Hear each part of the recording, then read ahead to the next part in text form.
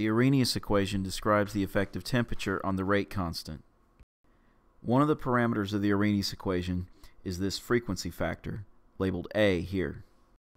According to collision theory, molecules must collide with each other in order for a reaction to occur. The more frequently the molecules collide with each other, the more likely a reaction is to occur. Arrhenius discovered that a plot of the natural log of the rate constant versus 1 over temperature gives a linear plot. The y-intercept in this plot is going to be the natural log of A, the natural log of the frequency factor. Using the Arrhenius equation, we can calculate the energy of activation, that is, the amount of energy that is required for a reaction to occur. One of the useful forms of this equation is shown here. Using this form, it's possible to determine the energy of activation by simply measuring the rate constants at two different temperatures. You may recall that this equation looks very similar to the Clausius-Clapeyron equation. For mathematical manipulation of this equation, you might find the Clausius-Clapeyron video very helpful. Let's look at an example. For this example, the energy of activation has been measured to be 108 kilojoules per mole, and the rate constant has been measured to be 1 per millimolar per second at 37 degrees Celsius. And the question wants to know, what is the rate constant at 35 Celsius? To define the variables, we're going to make K1 be 1 per millimolar per second, and K2 is the rate constant at 35 Celsius.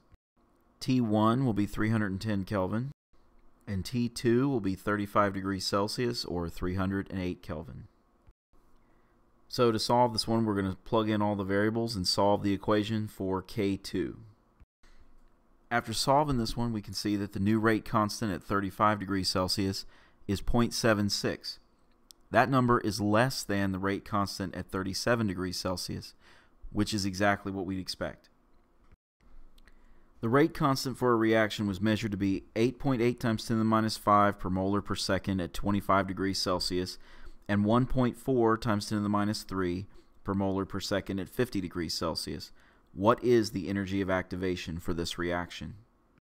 To solve this one, we're going to use the form of the equation that contains two rate constants and two temperatures, and we're going to solve it for the EA. Next, we're going to plug in the variables and get the answer. Before we plug in the variables, we want to assign values for each one. In this case, we can make 8.8 times 10 to the minus 5 be K1, and 25 degrees Celsius be T1. And we'll make the other set of conditions K2 and T2. So after we solve this one, we can see the energy of activation for this reaction is 89,000 joules per mole, or 89 kilojoules per mole. So to recap, we can use the Arrhenius equation to find the energy of activation for a reaction. And once we know that, we can solve for the rate constant at almost any temperature. And finally, we can solve the energy of activation using what's called an Arrhenius plot.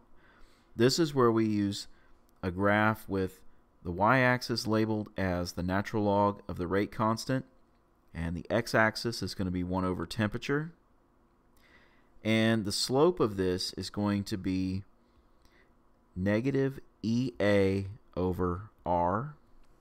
And so in order to find the energy of activation, we just have to multiply this times R, which is 8.314 joules per mole per Kelvin. And then we can solve for the energy of activation graphically.